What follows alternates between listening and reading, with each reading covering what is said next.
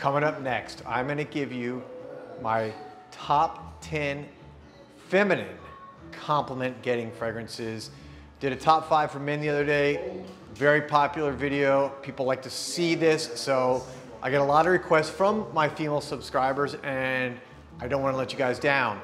So twist on this is I came to Maurice here at Osme Perfumery because of course I don't wear feminine fragrances. So I used his expertise to compile the top 10 compliment getting female fragrances. Stay tuned, it's coming up next.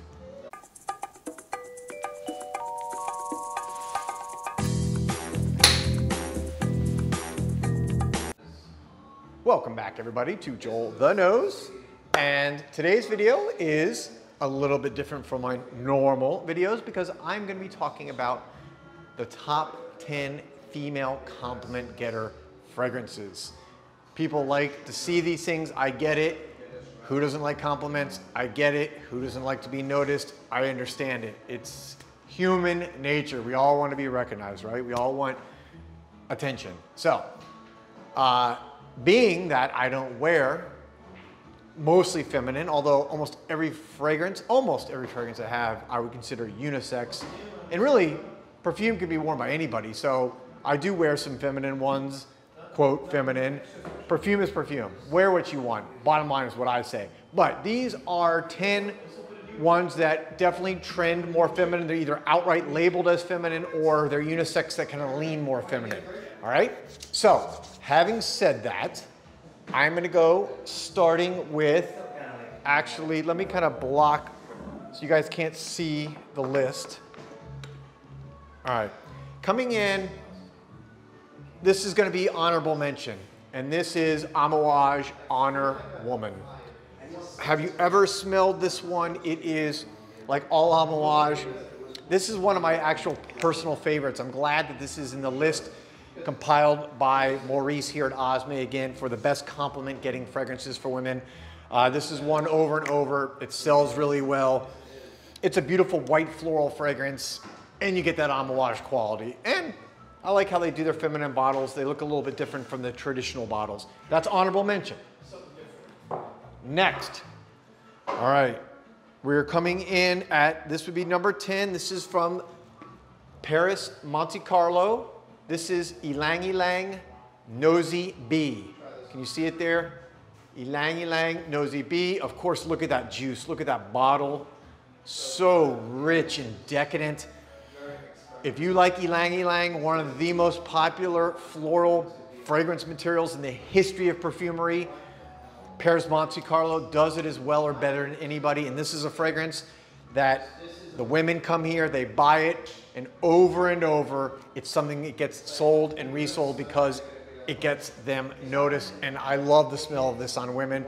I have smelled this a few times now here on different ladies. It's a beauty. All right, next, coming in, number 9. Number 9, and this is going to be, I love holding it out for you guys. You can see it. From Initio, this is Absolute Aphrodisiac. Have you ever smelled Absolute? Let me see, you can see the bottle there because it's really cool.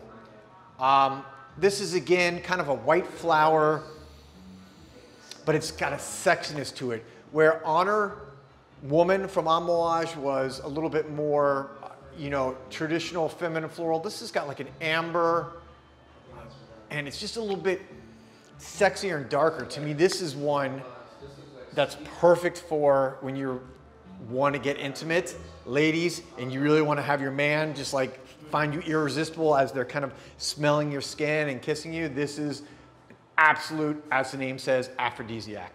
All right. Next, coming in number 8, one of the all-time best-selling feminine fragrances. I see it flies off the shelf when I'm ever in here, and that is Roses Musk from, of course, the French house Montal. Obviously, very much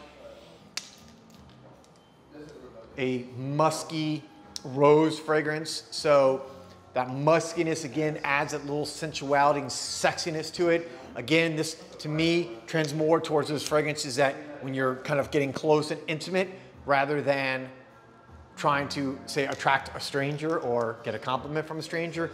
But Again, when you talk to Maurice, one of the biggest compliment getting fragrances, and that's why it's number 8. Coming in now, number 7. One of my also favorites from this house, and I'll be honest, I've worn this a number of times myself. This is La Capitale. La Capitale from Serjoff. Of course, just, if you look at the ingredients on this, and I'm gonna read it to you, I'm gonna put on my glasses because it's so decadent. You've got strawberry, caramel, peach. You've got pepper, labdanum, leather, patchouli, Iranian saffron, ginger, rose, amber, oud, benzoin, vanilla, bourbon. So when you look at those elements, that's why I said I've worn this a number of times myself. I don't own the bottle, but I would totally purchase this because I love Serjoff fragrances. And again, look at that. Look at that delicious juice in that bottle. In fact, I'm gonna spray it. Probably of all the fragrances, yeah, of all the fragrances here, this is the one that I personally would wear the most. It's the most unisex to me, but it's also, as I said, coming in at number 7 on the best complimented fragrance. All right, next. Now we're coming in at number 6. You know, this is as big and as popular as it gets. Delina, the original. You've got Delina Exclusive. You've got, of course, a bunch of flankers now because this has been such a popular fragrance for the house Parfums de Marly. You know, Delina is just, again, when you look at these notes, just to read them to, if you've never tried it, you'd probably have to be under a rock if you've never tried it. But the bergamot, you have the rhubarb, you have the lychee. So the lychee is the thing that separates this me from a lot of the other feminine fragrances. That lychee just gives it this juicy, wet sexiness. And I personally, when I see women talk about this, probably would have picked myself that this would have been number 1. But this is coming in, again, number 6. Not too shabby. It's a winner. It's a beast. And it's got to be one of the top selling feminine fragrances in the last, 10 years. Coming in now, top 5. This may be a little bit of a surprise for some of you. And this is Ballade. Ballade from Lark. You know, how would I describe this? A lot of people who smell, I would say, Delina, and they smell this, they like it the same, or some even like it more. It's a similar kind of smell to that. And Lark, if you've not tried this house, this French house, oh man, they have Argentium, they have a new one, Chrysalide, which again are more unisex or masculine. Chrysalide to me is definitely masculine. Just a fantastic house. I mean, one of my favorites. And I think they're somewhat under the radar because the bottles are cool. They're very much like pieces of architecture. If you go back and look at the history of the house, is actually the founder is based in studying architecture. So there's just art to this. And this is a wonderful, again, very unique fragrance, and it stands out. And so it's one of those ones that women, when they come in and they try this as compared to the more popular ones like Honor or, again, Delina or some of the others that are still coming down the list, I got to tell you, they picked this one. So there you go. Now I'm going to come in number 4. Okay. Oh, yeah. I want to read the note. Wow, the notes aren't on here because this one is so interesting to me because I've only smelled it a few times. And this is Sweetie Oud. Look at that bottle from Roja Dove. I mean, just, let me see if the notes are on back here so I can give you a little bit more information. Nope. So I'm just going to spray it here. Obviously, it's a more feminine take on Oud. I've sprayed this. Oh. This is going to be for a woman who's, when you smell it, you know how your memory comes back and you remember how this is so great about fragrance? It reminds me the first time I smelled this, and I smelled it on a woman. It was actually here. And it was someone who came in who was a businesswoman who was like, this is like a power office, power suit, lawyer, banker, businesswoman, entrepreneur. This is one to me, which again, is very unisex and could be pulled off by a man just as easily, but it has got balls behind it. So ladies, when you're looking to get compliments from men in like the boardroom or a business meeting or a sales meeting, sweetie oud, woof, this one's got the balls to do it. All right. All right. What do we have next? Oh, yeah. Oh, boy. This one is great because I've personally loved it for a long time, and I'm glad to see it's on this list. From Nobile, 1942, this is La Danza. La Danza, this is a bergamot apple fragrance, and by the way, I wear this one myself. It's got cedar, it's got cinnamon, it's got musk. This is extremely unisex. And I mentioned earlier, of course, La Capitale. I forgot.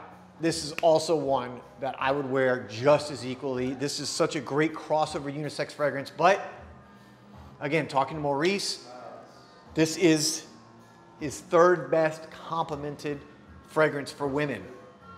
Really great fragrance and really good prices. These are actually much cheaper than a lot of the other ones. Don't quote me, but I think for this, you're talking about $130 roughly on this particular bottle of Nobile 1942. Great French niche perfume house. So try that out if you haven't tried it. All right, down to the final two. You may have already kind of seen it back there. This is, what am I gonna say? This is Fusion Sacré. Fusion Sacré. Fusion Sacré is, again, one of the classics. It's spicy. It's a little sweet. Again, it's extremely unisex. So now I have to add a third one to one that I wear actually personally quite a bit all the time, because this is one that I absolutely can't get enough of. The bottles, look at that, just pieces of art. Let's see if there's any more notes listed on the bottom that I can tell you about. Unfortunately not, but again, if you don't know Majda Bakali, one of the really great niche houses, and I have a couple of their fragrances. They always tend to have a lot of incense or cedar, and so works really well on the skin.